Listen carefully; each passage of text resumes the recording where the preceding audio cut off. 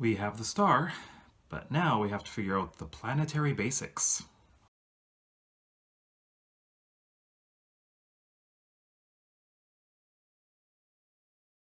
Hi everyone, it's JD, and we're continuing with our world building series. This time it's scientific again, but we're focusing on the planet itself. Just the basics though. We're not going into a lot of detail. But to begin, we need to figure out where the planet is. Around a star, there's a zone called the Goldilocks zone, or the habitable zone, where a planet can have liquid water on its surface.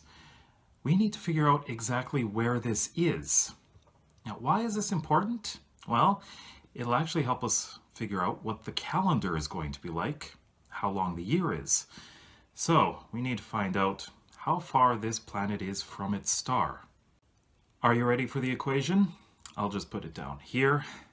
It is d equals ts squared times rs divided by 2 tp squared, all multiplied by the square root of 1 minus a over 1 minus tau over 2. Sounds a little complicated, doesn't it? Well, I'll break it down for you. D is the distance of the planet from the star. Ts is the temperature of the star. Now, you can find out this information on Wikipedia, or you can make it up yourself. But be sure you have something realistic. Rs is the radius of the star. Again, you can use Wikipedia or try to figure out something realistic. A is the albedo of the planet. Now, an albedo of 1 means it is totally reflective. Every bit of light will be reflected off of the planet. Now, this would be a very icy and cold planet. Now, if the albedo is 0, that means it is a black body and it has absolutely no reflection. Very unrealistic. For a good idea of an appropriate number, 0.37 is the albedo of the Earth.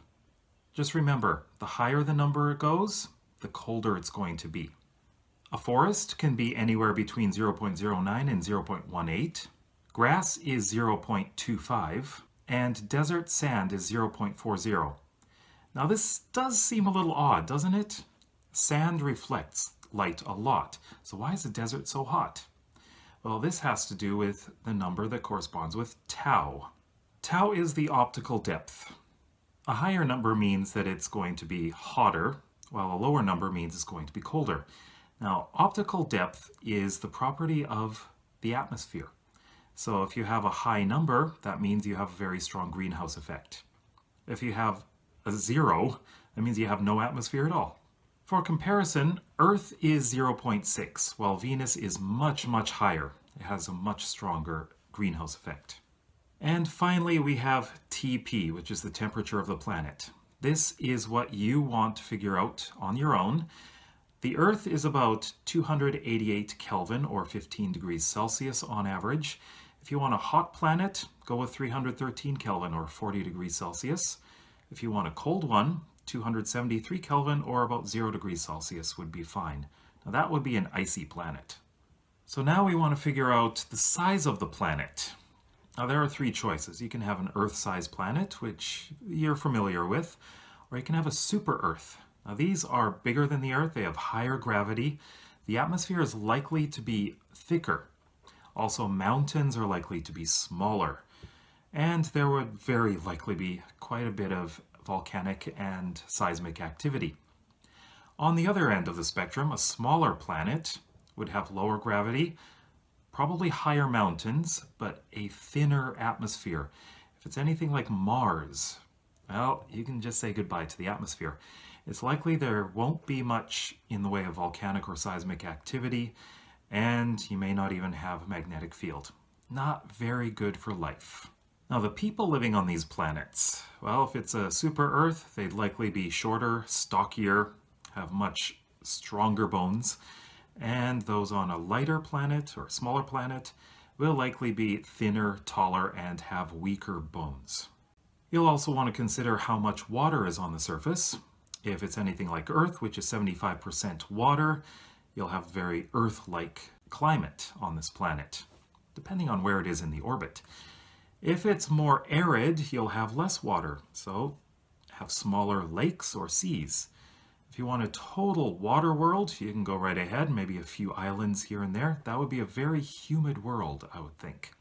But what if your world is actually a moon of another planet, such as a gas giant, like in Avatar? Well, you'd have to consider that this moon will likely be tidally locked to its planet, so the days may be longer depending on how long it takes to orbit the planet. And you would have a view of the planet on one side of this moon. It wouldn't move, it would just be there all the time, really large in the sky, which would be very interesting. There's a lot to consider in this one. However, a lot of it will be touched on again later on when we talk about climates, as well as water and seismic and volcanic activity. That'll be another video. So what did I do for my world, Ariadne? Well, I've got the numbers right here. So I took the temperature of the planet to be 288 Kelvin, which is similar to the Earth. I also took the albedo to be 0.39. And then the optical depth is pretty much the same as the Earth, which is 0.6. The temperature of Beta Comi Berenices is 5,935 Kelvin, which is a bit more than the Sun. And it is slightly larger than the Sun at 1.106 times the radius of our Sun. And so it has a radius of, this is a big number, 770,154,252 meters. I put all of these in the equation and I got a distance of 152,657,589 kilometers from the star. That is actually slightly larger than the distance of the Earth from the Sun. Some other things that I considered are, well, the size of Ariadne is 1.028 times the Earth's mass. Also, it's roughly similar to the Earth in terms of land to water ratio. It consists of one very large continent and 3 smaller continents. It has polar ice caps as well.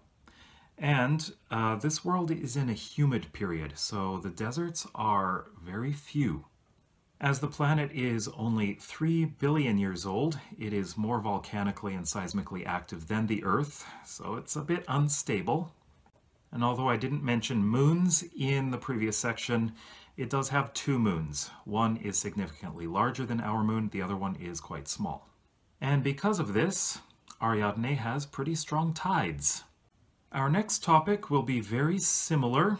Actually, it's going to be the calendar. So I'll tell you how to calculate a calendar for a planet. If you have any comments, please leave them in the comment section below. Also, you can ask me to do any kind of topic you would like to see on world building, and I will probably do it. If you like the video, please give me a big thumbs up. Also, check way down over there. You'll see the previous and the next videos, as well as right down there, the playlist.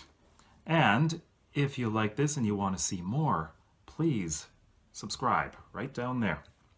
So thank you for watching. See you in the next video.